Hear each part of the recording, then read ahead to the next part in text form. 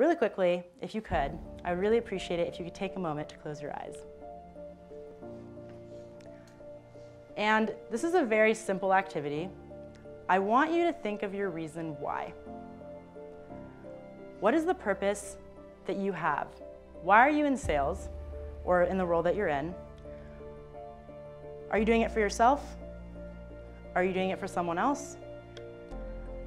What's the point, right? Why are you doing what you're doing every single day? Now I want you to open your eyes. And that was like a quick 10, 15 seconds, but if you can't immediately think of your reason why, it's really hard, right? Because it makes it really hard to go into the other characteristics or have a routine or go into what you need to do next. For me personally, my why changed. In February, my father passed away this year, and my why completely changed. I no longer had that need. It wasn't even that it changed, like I kind of was like, where is my why? What is my why?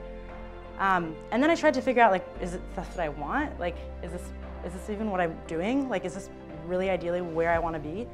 But I'm the first to tell you, like, not having a why is okay, and trying to figure it out is okay, but definitely trying to find one, right? Again, on your road trip home, on your flight home, try to think of your why. If you don't have one, it's really important to find it.